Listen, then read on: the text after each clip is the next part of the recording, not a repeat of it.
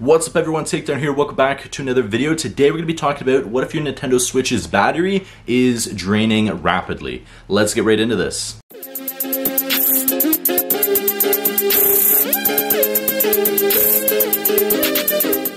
It takes around 3 hours for your Nintendo Switch to charge from 0 to 100%. Now over the years, it might take even longer to get to 100% full charge, and once it is fully charged, it should last between 3 to 4 hours. If your console is showing a much faster battery drain, there might be a display glitch. To try to fix this issue, you're going to first make sure your Switch is up to date. If it doesn't have the current updates, it can cause the battery to drain quickly. Next, you're going to want to turn off the auto sleep mode for playing on both the TV and console. To do this, you're going to go into system settings, then you're going to select sleep mode, and then now you're going to disable auto sleep mode by selecting never on both TV and console. Next, if that didn't work, you're going to connect the power cord directly into the Switch and not have it go through the dock. Sometimes there is a glitch whenever you're only charging the Switch with the dock, and sometimes it won't actually be charging properly. You're going to want to completely turn off the Switch